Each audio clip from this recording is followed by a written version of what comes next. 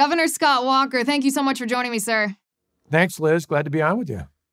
All right, so let me ask you the million-dollar question to start our interview today. Are you the first of the 2024 Republican hopefuls that I'm going to interview this year? Well, I'm a quarter century younger than Joe Biden, so I got plenty of time. My commitment for at least the next 4 or 5 years is to get things turned around with young people, which is why I'm at YAF. All right. Well, I have to say I expected you to pivot away from the question, but that was a good, witty pivot, so I'll give you a point for that. Let me ask you, if you were to decide to run in 2024, what would be some of the conditions that would trigger you to decide, yes, it's my call to answer, or no, I'm going to leave that for somebody else? Well, I think in the future, we got to look at who's not only the right leader to take on Joe Biden, but who's the right leader to move this country forward. Donald Trump did phenomenal things over the past 4 years. And I think not only Republicans and conservatives, but Americans want to have a leader who's going to take us in the right direction. So I think it boils down to not just who can win, but who can lead. And that should be the determination of anyone who's thinking about running. Not just can they win, but can they lead? About a year and a half before I ran for governor, that's what I did. I went around and visited with some governors I thought were doing a good job to see not only how I might win, but rather how I might govern, which is part of the reason why we literally took action the first day we were in office, which you can't waste a day, particularly in our nation's capital, or the swamp will eat you up. Right. It's interesting, isn't it, in these days, how running for higher office, whether it's a governor, whether even in the Senate, certainly the presidency, it's actually two skill sets. It's campaigning and winning the election, and then it's also governing and leading. And it didn't used to be like that. I think it draws a lot of people who like the campaigning side who aren't qualified to be leaders. So that's a really good point. Speaking of President Trump, he spoke to this very issue on Lisa Booth's podcast early this week. He named a list of Republican politicians who he thought are the future of the Republican Party. Among those were Ron DeSantis, Kristi Noem, Sarah Huckabee Sanders. He named quite a few people. Josh Hawley, your name was not on that list, Governor Walker. Why do you think that is? I think because he knows, as do many others around him, that I'm focused on being here at Young America's Foundation. We got to turn things around. Look, I come from Wisconsin, a battleground state. Conservatives in the future aren't going to carry Wisconsin, Michigan, Ohio, Pennsylvania, Arizona, Georgia, unless we can get this new generation on the right path. And so folks in his team and other teams, other conservative Republican leaders around the country know that's where our focus is. I know we've got to have a long game approach, not just the battle of the day, but really match what the left has been doing since the 1960s. And that is laying the groundwork for the control they have, not just on campuses, but in culture, and even in many ways in our communications when it comes to the censorship from big tech. And I want to talk to you about a couple of those things, particularly the long game. This is your new initiative at YAF. It's really exciting, and I want people to understand exactly what it is. But before I ask you about that initiative, I want to zero in on a phrase that you use. This is one of my pet issues, the culture wars. I feel like there are so many conservatives and Republicans, perhaps Republicans, I should say, who are unwilling to fight the culture wars or who cave to corporate interests. And in the interest of not being vague here, I'm talking about Governor Kristi Noem. We see up in her state in South Dakota how she has a bill before her given to her by the legislature that would bar biological males from competing in women's sports. That would be males who have transitioned to females. And she's caving. She won't sign this bill. She's caving to corporate interests like Amazon and the Chamber of Commerce and the NCAA. How do you respond to that? What is she doing incorrectly? Well, I hope in this case she comes back and whatever modifications she said she wants doesn't take away from the core of the bill, which is women, young women in particular, in high school sports specifically, in that state and any other state, shouldn't have to compete against someone who was born biologically a man. It's just not fair. For all the talk, remember last week, when understandably there was a lot of attention drawn to the fact that the NCAA tournament had different weight rooms for the men and women when it came to basketball. That certainly, I think, was a legitimate gripe. But it's far worse when you think about allowing this to happen unchecked, where women's sports are taken over by people who were born biologically as men. So Governor Noem should sign a bill that prohibits that, as should governors all across the country. And this type of bill, by the way, is on the desks of governors across the country, or at least in the legislatures in states across the country. So the modifications that you refer to, one of the modifications that Governor Noem is calling for is actually the enforcement mechanism of the bill she wants to remove. She wants to remove the ability of girls to litigate if schools allow biological males to compete in women's sports, therefore hurting the girls. Doesn't this take away the enforcement mechanism of the bill? Doesn't that take away the teeth of the bill? Why would anyone follow the law, if it were to become law, if there's no enforcement mechanism? Oh, I agree with you. There has to be strong enforcement because we've seen not only on this issue, but on others go to election law integrity issues.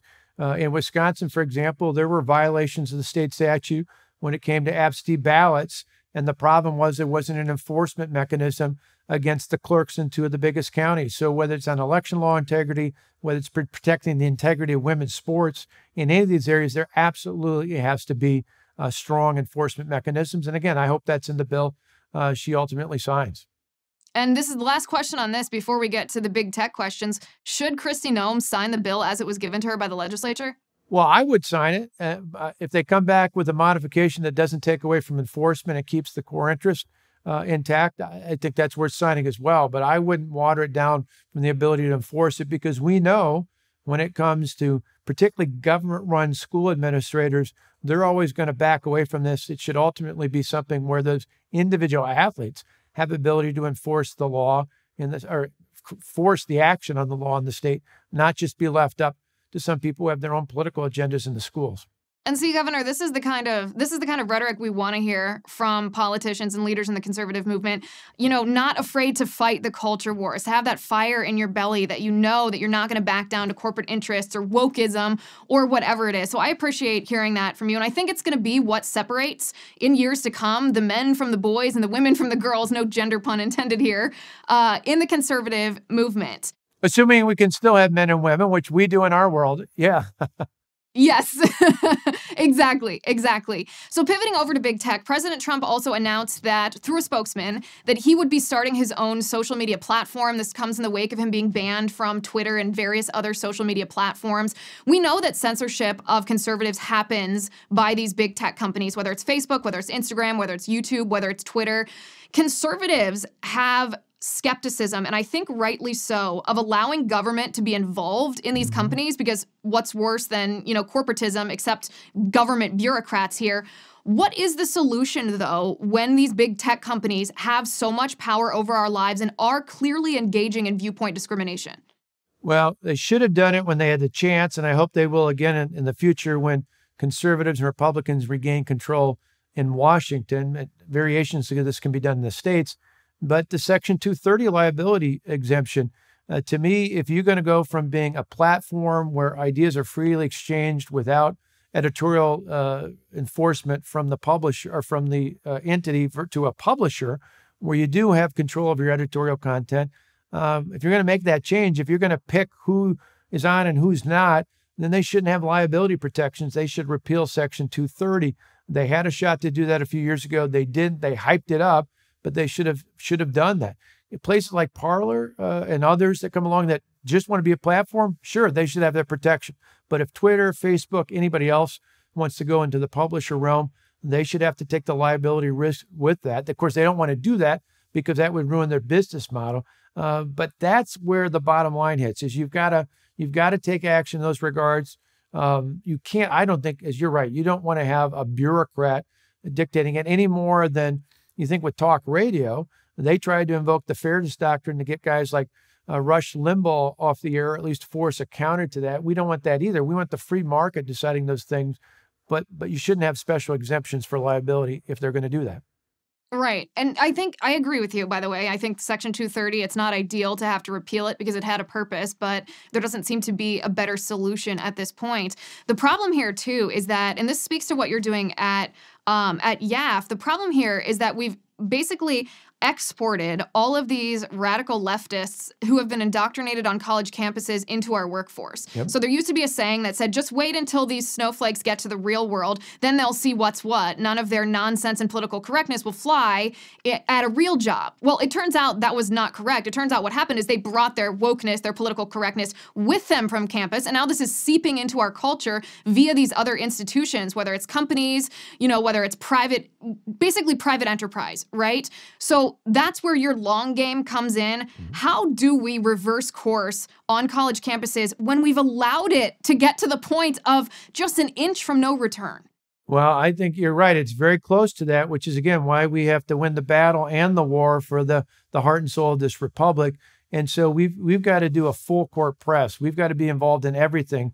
Young America's Foundation, YAF, is involved with about 2,000 campuses across America where we support conservative students. But there's 4,000. We need to be on every campus. That's a part of our 12-point action plan.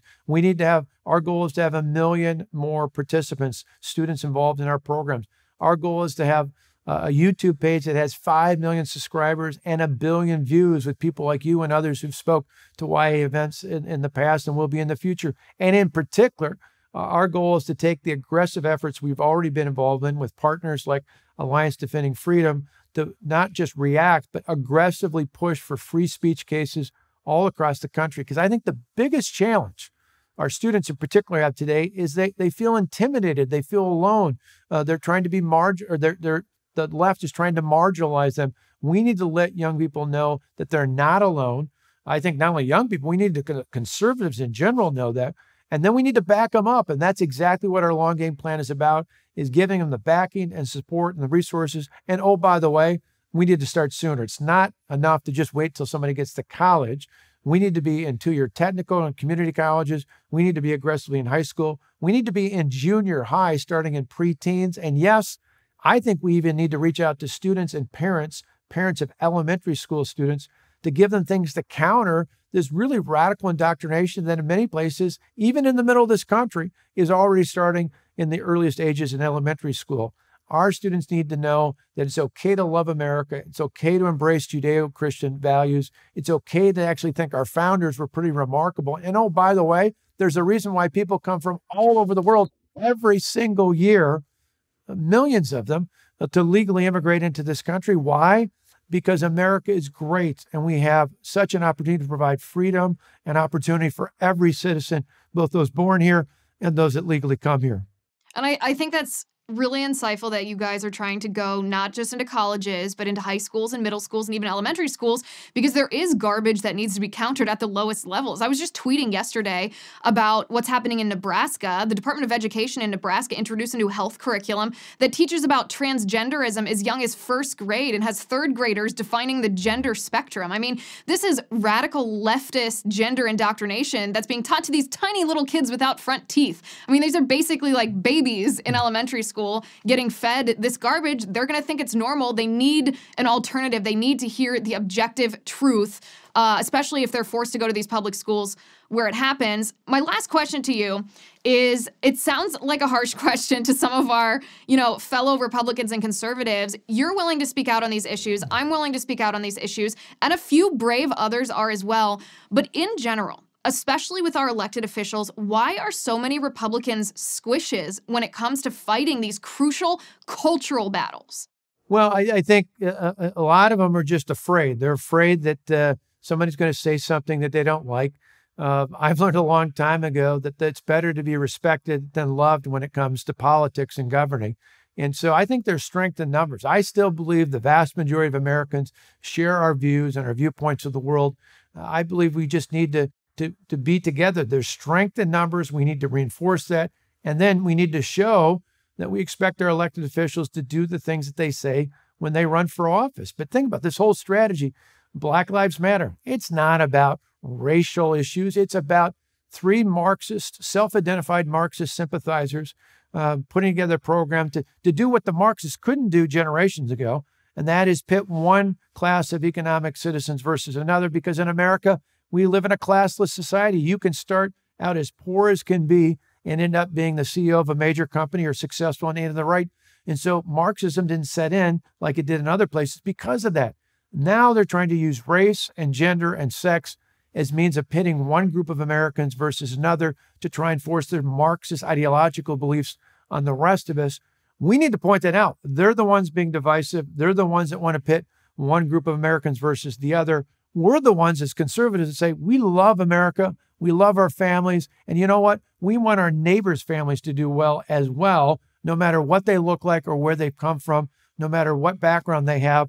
We want them to do well in America, and we want those freedoms and opportunities to be available to everyone in this great country. That's a powerful message. And I think the more we spread that, particularly with young people, the more likely we are to make inroads, which is part of our long game.